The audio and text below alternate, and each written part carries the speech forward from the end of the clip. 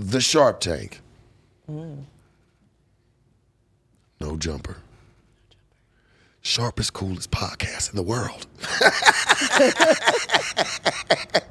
And today, I have I'm going to say young lady. Oh, all right. Young lady. I was going to go with middle age, but I'm just going to, I like this. I like you a lot more now. I'm going to say young. I'm here with a young lady.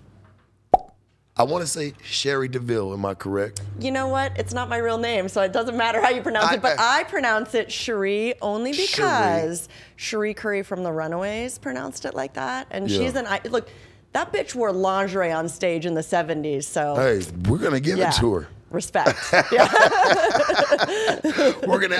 don't want to disrespect your name, none of that.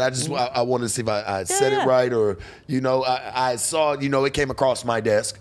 So when I saw across your desk, it came across my desk, and I've watched a couple. I've watched a couple of podcasts on you. Yes, not just the ones that you've done on Plug Talk, which were good. Which were great. I had sex like right about here. Yeah. I feel like that aura is still in this podcast. You are America's stepmom to the porn. I am. I'm a good mommy. You're a good mommy. Okay.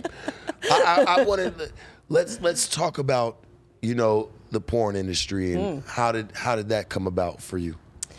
So I had no intention of getting into porn. Not that I didn't want to get into porn, but like, how do you get into porn? I was living in Nashville. It'd be like saying, hey, you want to be an astronaut? Like, yeah, it seems cool to go to the moon, but like, how the fuck would you even do that? Yeah. Especially back then. This is pre like OnlyFans and clip stores, before the tube sites, before anyone in any state could just create porn in their bedroom and upload it onto the internet and do porn. I remember you were saying something. I watched something on you, a special. I like to call them specials. A special, yeah. I watched a special on you, and you were like, I remember things be predated to social media. Oh, yeah. Things like that. We had Twitter toward the beginning of my tenure in porn, but that was about it. Instagram wasn't, if it was around, it wasn't really relevant. Yeah.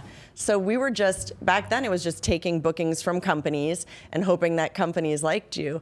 But for me, actually, I'm a physical therapist, and physical therapists make okay money, but I wanted more spending money, if I'm being completely honest. Yeah. So I started doing super casual nude modeling on the weekends. Yeah. And my agent found me online. Yeah. My porn agent, and she's like, would you like to come to LA and shoot porn? And I'm like, what? What? Like, what? Yeah. I didn't know or think I was necessarily gonna like it, but I just couldn't say no to that. I couldn't get into my 90s or hopefully however long I live and be like, woulda, coulda, shoulda. I want to be like, look at the shit Nana did. And I respect that. And I'm gonna tell you this, and I'll respect that.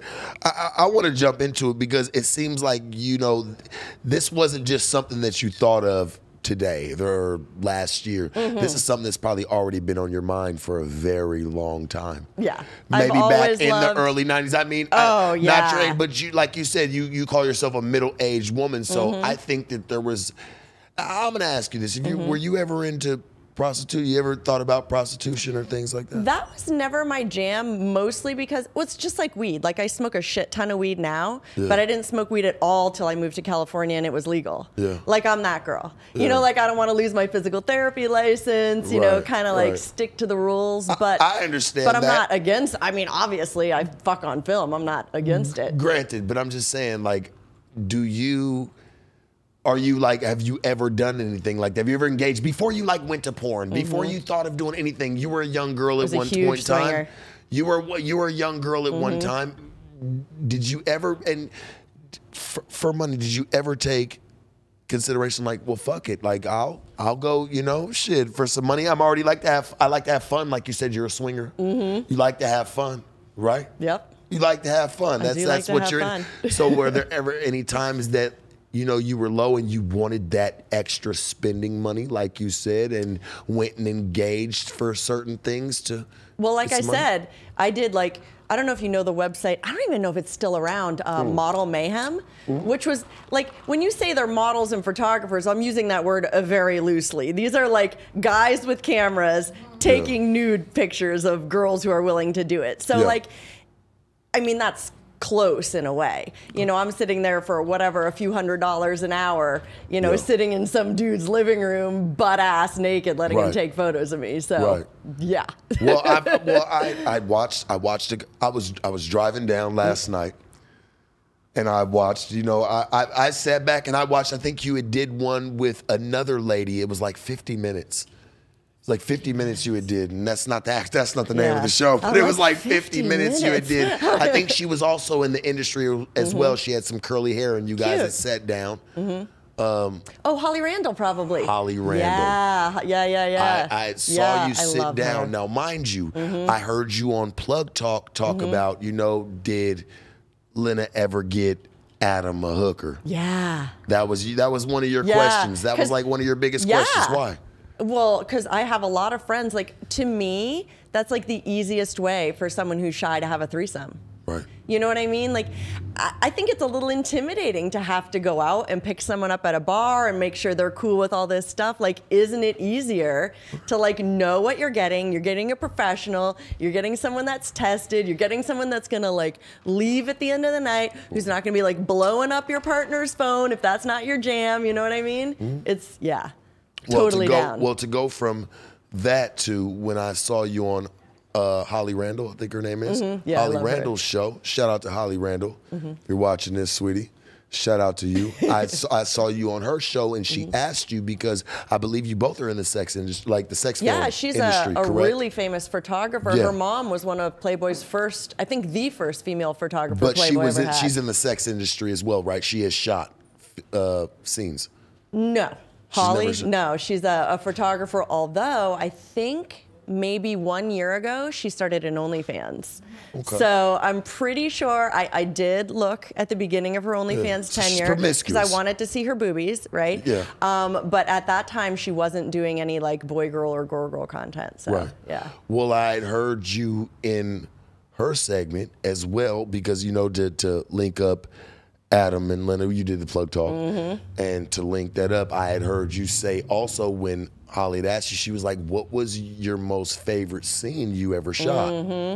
What was your most favorite scene? And I'll tell you what it was. I have a lot of them. Tell me what I said to Holly. I'm like, I've had a lot of really good ones. Well, the most good one. Really good ones. I know, and I tell you this, the most bestest of bestest you ever said was, well, my favorite one that I shot was me playing or portraying a hooker and me picking up a John. It's hot.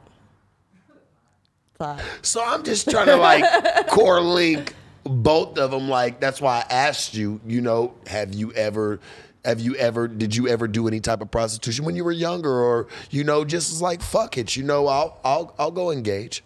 I was more of a swinger. Like, no money's involved, but it kind of has that vibe in that they're strangers.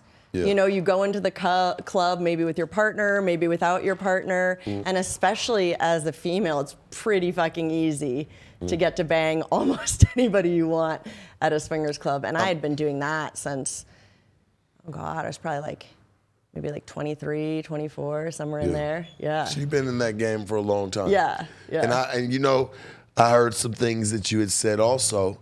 You were like, I believe it was along the lines, you were like, well, you know, I like BDSM. You were like, I like that a lot. And you were like, you know, I feel like they kind of taint it in the porn industry. Sometimes. It sounds like that's something that you want to do beyond that light, because you were like, well, if it doesn't make me cry, if it doesn't, like, you have to make me feel it. I watched it. I know everything about you, everything that you really spoke on. I feel like you're in my mind. I'm all the way in your mind. I am all the way in your mind. And when you were like, you know, you don't just beat my ass. Okay, cool. You don't mind. Like you said, yeah, fuck me up. You didn't care. You said, fuck me up. I'm all right with that. It's the psychological part that I love. Beat me up. I'm cool with that. You know, I'm a Virgo, too. I'm a Virgo. I know you are. I knew that about you already. Could you see it in my face, or did you No, just I already know? knew. Yeah. No, I already knew. I've done all my homework. You're like, she looks anal retentive. She must be a Virgo. I'm a Virgo too, and I understand that. Us being us, we like sex. We like things like that, but sometimes you have to control yourself just somewhat and pick and choose how you move. What I don't understand is, and especially you, because me and you, we're a little up in age. You got a few on me, but neither here nor there. And you're still beautiful and vibrant. But you got to understand, like, you have to master that control. When you had said, like, I like BDSM, I like things like that, and I want a person to make me cry. Well, then what if you're really crying for your life and that person doesn't think that that's what you're doing?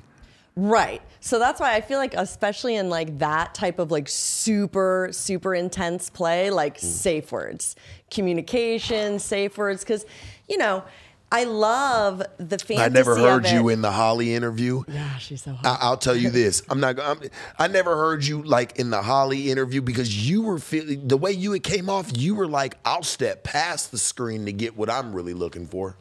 I'll step past that. Like, if we got to do some shit on the dark web, then on the dark web.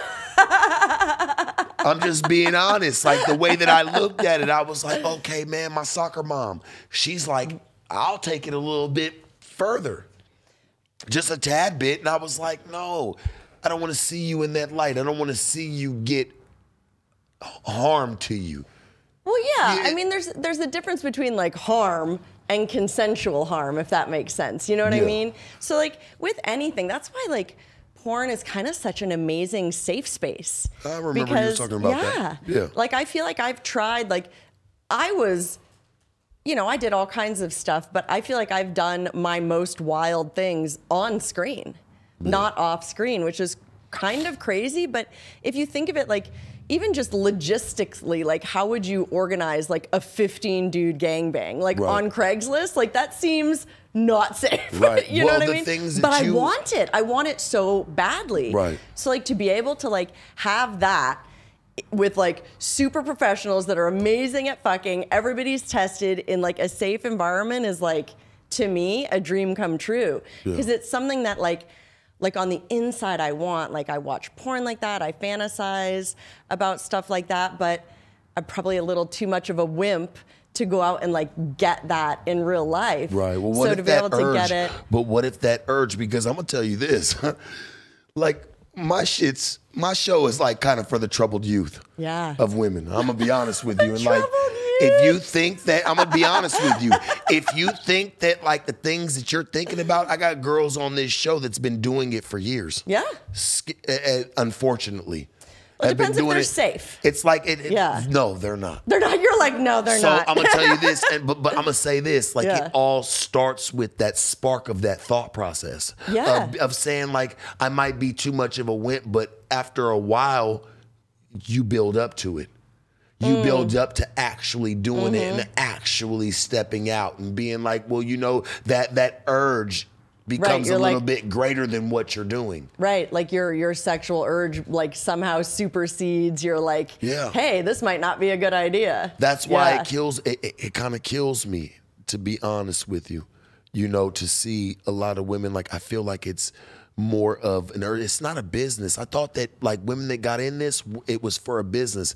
They didn't want their family. I'm gonna tell you this: the ones that I knew didn't even want their family to know. That's impossible. They didn't even want their house. Maybe back in the 1990s. No, that's bullshit. They didn't even want their families to know, and they could be making hundreds of thousands. How?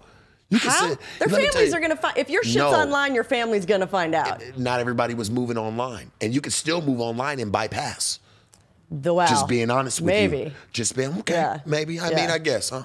I feel like if you're like posting your stuff on like OnlyFans and Pornhub and all those places, some friend of friends, that's free cousin, shit, though. whatever. But to me, and I'm not even gonna say OnlyFans. Yes, you can make some money, but you can might. That's too many words in between the bread. That's true. That's too many words in between the money. Everyone says like, oh, top 1% of OnlyFans, but like, a lot of models have two OnlyFans accounts, a free one, right, that just drives traffic, and a paid one. Yeah. And my free one is in the top 1% of OnlyFans. It doesn't make jack. You know what I mean? Like, but what that really tells you is that even anything below the top 1%, like, you're not making a living. Yeah. So that's literally 99% of performers on OnlyFans, it wouldn't be enough to pay LA rent. It wouldn't be enough to pay LA living expenses. And to put yourself out there sexually, considering like the crazy ass stigma that the United States specifically has against sex work, that's probably not going to be a good idea, because like, you're not making jack money. You're going to have a real hard time finding any other job. So like, what'd you do it for? I hope that the answer is like personal passion, because if the answer was money and you're 99% of OnlyFans models, you did not meet your goal. Well, you know, I mean, think about it. OnlyFans is going to tax the shit out of you already.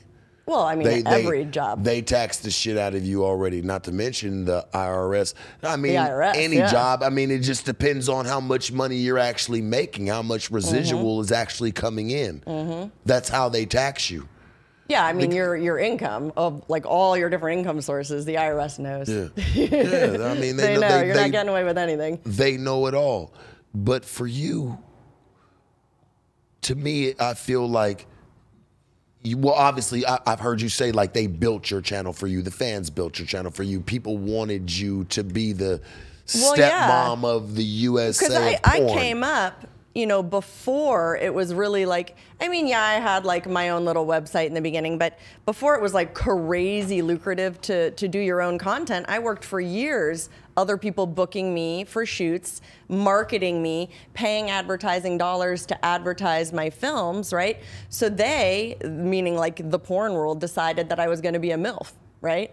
So then when it became hella lucrative to make my own content, I'm like, look, I could start a new brand if I really wanted to, but why? You know, all these other brands have spent the past, 8 years spending their advertising dollars on my name. I'm just gonna take that and monetize it now myself. Yeah. I was talking with you earlier, and we were talking about the porn industry, and I want to clear my voice for this when I say this. We were talking about the porn industry, and I said, I feel, me personally, I feel like, and this is nothing, because you know what? It doesn't really matter what I say, because I feel like the porn industry is still going to thrive regardless. Doesn't really matter people like what porn. I say. People like porn, so like it doesn't porn. really matter what I say. But I really do feel like, and I know this might sound weird, I really feel like they rob the workers. Like, well, it's we don't really, get a big piece of the pie if we're shooting for studios. That's for goddamn sure. Yeah. We don't, traditionally in adult content, unlike a lot of other entertainment, there is no residuals. Like, you go to work, you get paid for that day of work, you get your paycheck, and that's it. You'll never get paid for that scene again. Yeah. So unless you're creating and owning your own content, you're working in a way like paycheck to paycheck. And that might be fine, but you got two choices if that's your income strategy. Porn performers have a ridiculously short lifespan. I've been incredibly blessed. So if you think you're gonna work for like 5 years, which would be almost a miraculously long lifespan, you have to take whatever money you think you're gonna make in those years and make sure that that money lasts you pretty much the rest of your life, because unless you're incredibly like entrepreneurial, like people don't hire retired porn performers for the most part, at least not in high-end jobs. So I think that's really something that like anyone like looking to get into the industry has to think about. Like, might you make a good amount of money for a few years? You might. But like, then what? Like, what do you want your future career to be? I think it's like statistically harder to get a job as a retired female porn star specifically than it is for a convict to get a job. So, there is a major stigma. So I usually discourage, like, I love my job and I would do it again, but I discourage people from getting into it. Well, let's think of it like this. I don't think we can I wouldn't want to try to share it next to a convict, because you have to think about it. What if there's a man that owns his business? He finds out that she's an ex-porn star. Now he feels a little bit more easier because he feels like he can get the pussy. Oh yeah, all of those things You know, happen. what if that kind of like you might get fired, you might get harassed, you might. I mean, you're right. Anything is possible. It's definitely. You're going to be dealing with the choices you made for a relatively short amount of time, forever. Yeah. You know, so that's something for people to think about. And I know you say you might be able to hide it, but for me, I feel like if you want to do adult work and it matters to you what the people that are around you think, you should probably tell them first. Like before you do that scene, have those conversations. If your family's important to you, tell them, tell your friend. Like, you know, it's not something that someone should probably like find out from your second cousin's friend that, oh my God, I saw her online. Like that's gonna be I just not feel good. like for the porn industry, I feel like they're really robbed.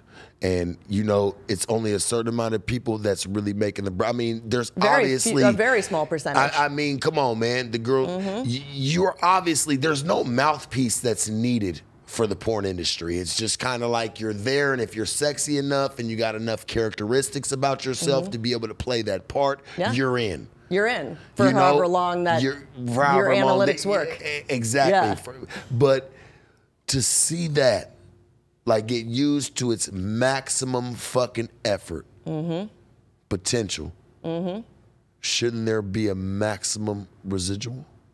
Yeah, but it's kind of like comedy or acting or even podcasts. Like how many people start a podcast, right? And then how many people are you? Very few. Yeah. And I think it's the same with porn. Like I think everyone starting their podcasts hopes to be where you are right now, right? But that's just not the reality of it. Like, you know, 1 in, I don't know, 10, 20, 50,000 is going to make a legitimate living doing that. And it's the same with a lot of entertainment. But the thing is, if you quit this today, you can do anything. If a pornographer quits today, they're fucked. It'd be like going to work on your first day of like being a waitress and being like, you know, I really thought I wanted to be a waitress, but after waiting tables for a day, it fucking sucks. Well, guess what? Too bad. Because like you ain't gonna get another job now. Like that's the unusual part about pornography. It's hard to pivot out. And so I think because of that, you see a lot of people doing it longer than they want to, and that can get dark. Yeah. You know, it's not like once you start a podcast, you're trapped here forever. You know, it's intense. Where do you see yourself? You are the internet stepmom. I mean, you have the label, you have the crown. Yeah. Where do you see yourself in the next 5 years? Because I'm riding this. I'm riding it all the way. But okay, well we need to. Okay, well that's why we're here at the Shark Tank. Hell yeah. That's why we're here, right? We're here to figure out where you can go tomorrow. I'm also like again in the blessed upper percentages of my career. Like I love saving. I was brought up in a really like financially well-off household who was able to give me a lot of advice on how to save. So I've already positioned myself, like if I broke both legs or whatever happened and I could never work another day in my life, it wouldn't matter for me. But I just feel like lucky. You feel like you're privileged and you just get sociability, or you just stacked up like that and you just feel like you don't got to work again? I've been investing really well for a lot of years, you know what I mean? Tell us about some of them investments. Yeah, oh my God. Just a couple. Yeah. I mean, come on. I mean, shit. So I actually indulge. I have a financial team that invests for me, so I don't even know all of the different stocks that I have. You know, I have IRA, SEP IRA, a lot of like EFTs, different stocks that they manage for me. Well, I'll tell you this, friend to friend, know your money and where it goes. Yeah. Don't you ever just allow somebody else to just take care of your financial business. That's cool. You have people that know, they might know things that you don't know, but you always keep a handle on how your money moves. Yeah, that's someone told me that they're like delegate tasks, not knowledge. You know, like if you have a business, go ahead and delegate those tasks to people that if you become too busy, but try not to delegate away all of your knowledge. You know, if you're, you know, I might not be a financial expert, but you're right. You should have like just sort of the groundwork of keeping track of what the fuck is going on with your shit. Yeah. You ever watched that show called Undercover Boss? No, is it good? I've heard of it. I've never watched it. Y'all ever watched that show, Undercover Boss? Well, I guess it based off of, you know, a person who, you know, he's in the corporate of that business, and you know, he doesn't even come down to see what's really going on. You know, so he kind of stays in the office, things like that. Well, they bring him in as undercover, and they kind of like have him go through training and things like that, so he can kind of see what's going on with his business and maybe where there's corrections that may be needed. Yeah. You know, and just for some of the people's stories, they'll come down, they'll be like, man, you know, I'm gonna give you 25,000, 30,000, 40,000. And to watch some of these people, like, and my point is this, to watch some of these people come down and not even know how to do even a quarter of what these people do for this business is astonishing. Yeah, I believe it. You know, you might want to check it out. Yeah, I will check it out. Undercover Boss. Yeah. Yeah, you know, when you're back, you know, when you're at home, you know, and you're sitting there in your pajamas and you're eating some ice cream, you know, and you're sitting there, you know, doing your soccer mom shit.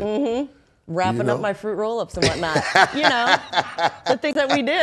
You know, you came in and I asked you, I said, damn, here's my soccer mom. You said, yeah, I should have brought some fruit snacks. I have regrets. I have regrets. But no, I mean, the job is good. I just always say those things because I think, like, a lot of people like really romanticize adult work, and it's really like, for me, it's been really fucking great. And I would never go back. If you told me to go back and do it again, I would do it again. I love it. But I just always like to say that because I've also seen, you know, I've seen more people not succeed than succeed. So I like to kind of give that caveat since there's not such an easy out. That's right. No, that's real because it's really not such an easy out because once you're in, you're in. And I've tried to say this many times to people, you know, where I come from, like, you can't really take that, like, it's easy to go from making $8 an hour to $20 an hour. You feel like you're winning, like, but wow, it's hard when you can go from making $8,000, $10,000 in a day, and then they try to put you down to a $50 an hour wage. It just doesn't really, it fucks with you, you know? So you have to really figure out something that's a little bit more abroad than trying to just, oh, well, if this doesn't work, I'm making money now, but if this doesn't work, I can just go grab a regular job. It's not going to feed you the same way. You've already, and I think that's why you get used to a certain lifestyle. You get used to the lifestyle. Yeah, if you let yourself. You know, I definitely don't live the lifestyle of like my current yearly income. Yes, you do. I'm going to tell you this. You know how I know you do? You know how I know you do? Because you saw my shitty car? No, not even that. It's not even that. That's just not what you're into. You're not into cars. There's something else that you're into that really attracts your money.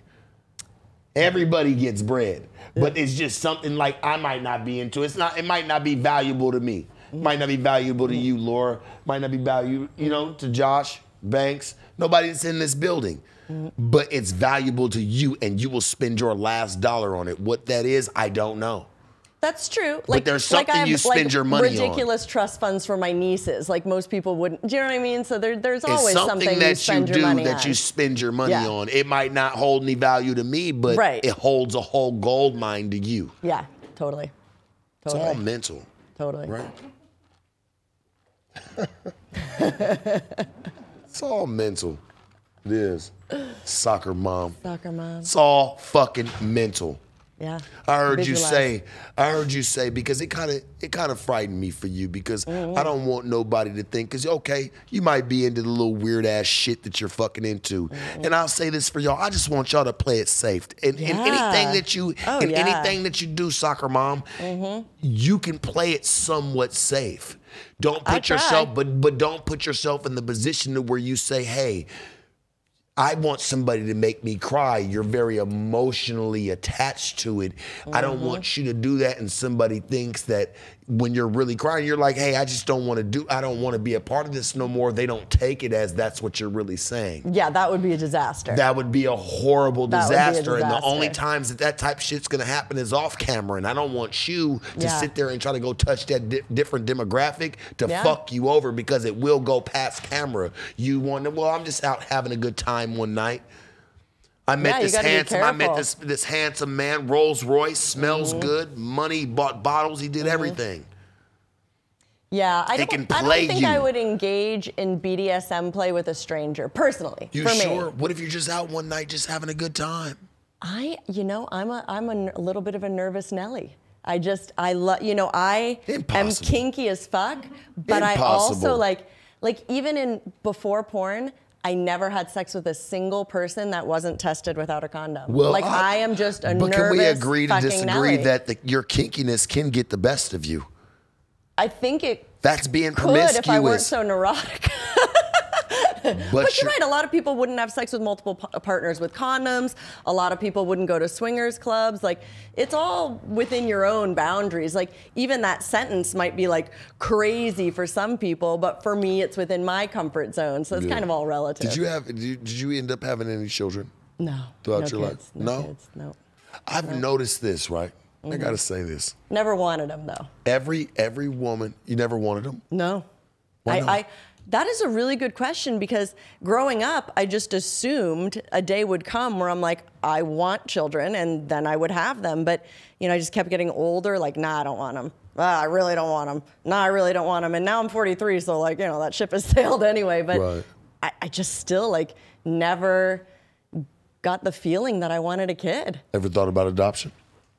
At this point, if I decided I wanted a kid, I would adopt. 100%, because I'm not sure my eggs are all viable anymore. Right. I mean, I'm just saying, even if you didn't want to, I'm just saying, even if you didn't want to put your body through the suffering at the age of where even if I didn't want to be pregnant, in other words. It's not even about being pregnant. It's just about being able to be somebody that can be there for a child spiritually, mentally, physically, financially, of course, because they're going to need things, just being able to be that overall parent. Thank God there are people out there like that in the world, or because we wouldn't have new kids. Right, it's not you. Bizarrely, it is not me.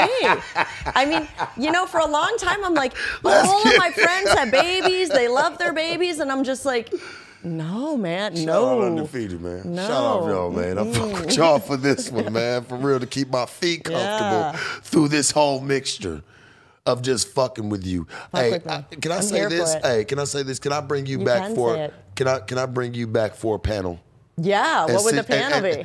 I said yes before I even knew what was up. I'm just like, a panel. I don't know what that is. Well, I'm gonna tell you this. I'm gonna sit you. It's gonna be me and you. Mm-hmm. It's gonna be me and you, and we're gonna sit with some younger females. Mm-hmm. Can I mom them hard? Can I just mom them and just set them straight? Can I use a whip? Okay, bring the whip. I went too far. No, bring the whip through. Just don't be trying to do no kinky. Just don't be trying to do no kinky shit, and just let them know that spanking? No, because you're trying to do it on a sexual tip, and if that ain't getting no bread, I don't want to be a part of it. All right, I feel you. If it's not getting any money, let's remember who I am now. Okay. I'm trying to have a decent conversation with you and get to know you. I want to know more about you. I want to bring you back. I want to be able to talk to you with no spanking. Because with none of it. Because I think that you got a pure soul, and I think that there's more we can dive into in the future. Yeah. I really do. I would love to talk to, especially younger women who are thinking of going into the industry. Before we get out of here, what do you think these girls take on as the industry today? What do you think, for the younger girls, you see them, you're like, that's what she thinks. That's what she thinks this shit really is. But give your perspective of what you think the industry really stands for today. I feel like it's changed a lot in the past 5 years, because I feel like a lot of people, first there was porn and then other entertainment. But have you noticed in the past 5 years, other types of entertainers are also doing porn? Mm-hmm. So I feel like it's maybe becoming a little bit more mainstream, which I think probably is making a lot more young people interested in it. So I think there's a lot more people interested in this as a career than there were 10 years ago, 20 years ago. It seems. I just thought porn was it's to me, it's obviously because I looked into it and I was like, okay, well, let me see if there's a game in here, like an end game. And it's like, if you don't got the it factor, you really don't make it. You might get some gigs and make some money here and there. Everyone gets gigs. But you don't really, everybody can get a gig here and two, but you don't really get nowhere if you don't got that it factor. And I think that that's kind of fucked up because there's a lot of bitches that are really getting just, they're moving on it, thinking that they're going to make it. And all they do is just fucking end up spoiling their career. Yeah, I feel like that's part of that though is like what does like our culture tell women? Like part of it is we tell ourselves to like keep ourselves like pure sexually, do all this stuff, not give your sex away. But like the flip side of that is that we're also taught that we're like I think a lot of women have like an overinflated sense of like how important their vaginas are to other people, and that like, well, I'm not making $2 million a year doing sex work, but I'm sure the moment I showed my vagina that I would just like make all this money. And that's like obviously absurd, but like that's kind of like the dialogue. But like these hoes are only making money because they're willing to show their vaginas, which doesn't like say how many failed. But to me, it's like, why just show it? Do what you do, get your bread and get out. Nobody ever knew.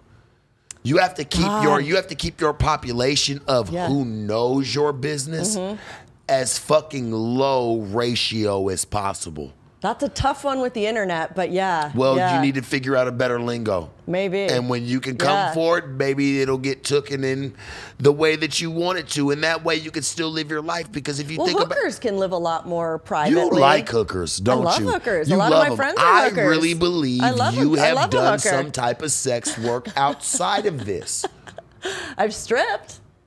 And you've done some sex work outside of this. I know. Do I look it? Do I have like the hoe eyes? Yes, you do. You got them hoe. I do get paid for sex. Hey, I know you done did your thing once or twice, because it just kept sticking out to me when I was watching this shit. It just kept standing out to me as I'm watching. I'm like, man, she's got a real fucking fascination with ladies of the night. I love it. And she likes to keep it classy. She plays a role. She's got a role for him, got a gimmick. I don't know.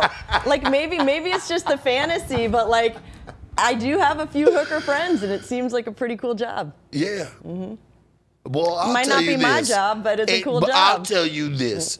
You ever think about crossing over, it might work out for you. Because you know, last time it doesn't pay that well. Like it pays little okay, do you but know, like, little do you know. And last time I checked, man, happy hoeing is the best thing going. Happy hoeing. We about to get ready to get up out of here, man. We about to get ready to get up out of here, man. Hey, man, the Sharp Tank, Deville. The one that don't like to steal. Hey, man, we out this motherfucker. I love you, baby. We gone, church. Shoot us out of here, man. So cute. So cute.